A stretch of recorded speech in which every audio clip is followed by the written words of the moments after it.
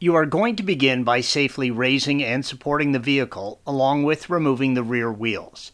For additional assistance with that task, please follow the link provided at the end of this video.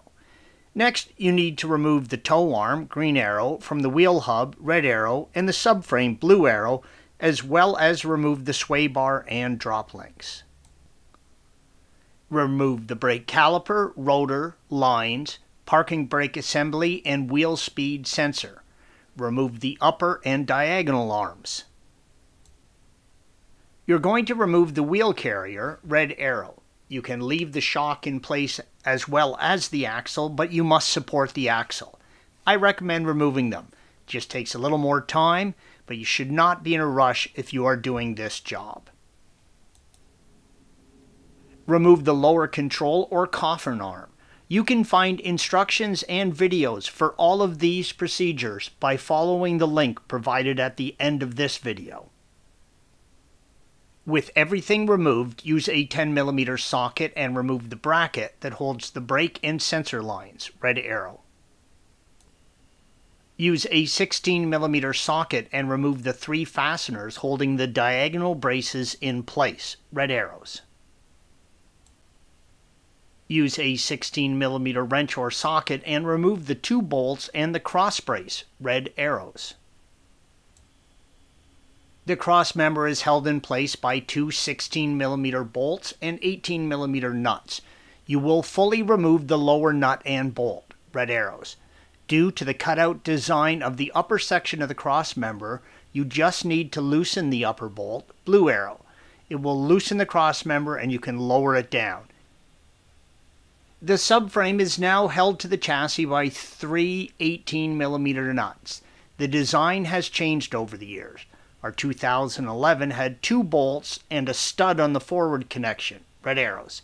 Some vehicles will have studs that might come out while removing. That is fine, just reinstall them.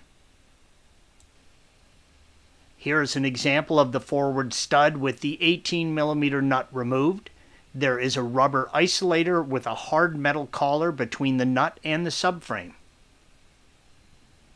Note the length of the bolts when you're removing them.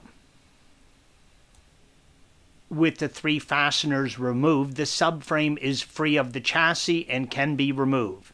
Use care not to drop it. This image shows the 2 rear bolts, red arrows, and the forward stud, blue arrow. Due to the design of the subframe, you cannot press out the bushings. You can remove them with a threaded rod and socket system, but first you must cut and grind the metal collar off of the bushing to get a socket to seat. Due to the cost of the subframe, we took ours to a race shop that made quick work of them.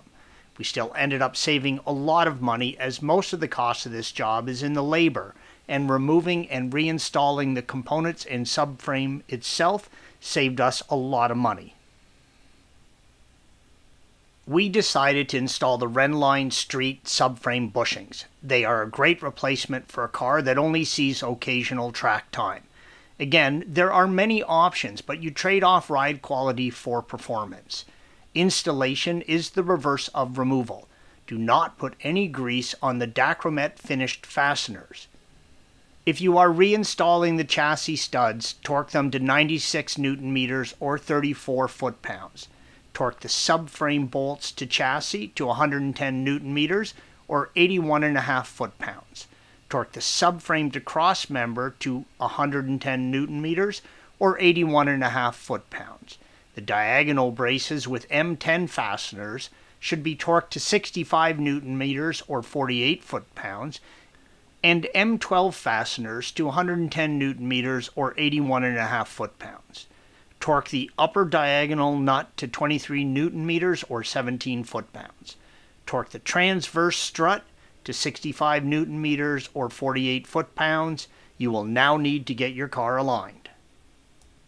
Installation of all other components is the reverse of removal, and again, please follow the link provided at the end of this video for additional assistance with all of those tasks. Thanks for watching. Be sure to subscribe to our channel and check out another video in this series.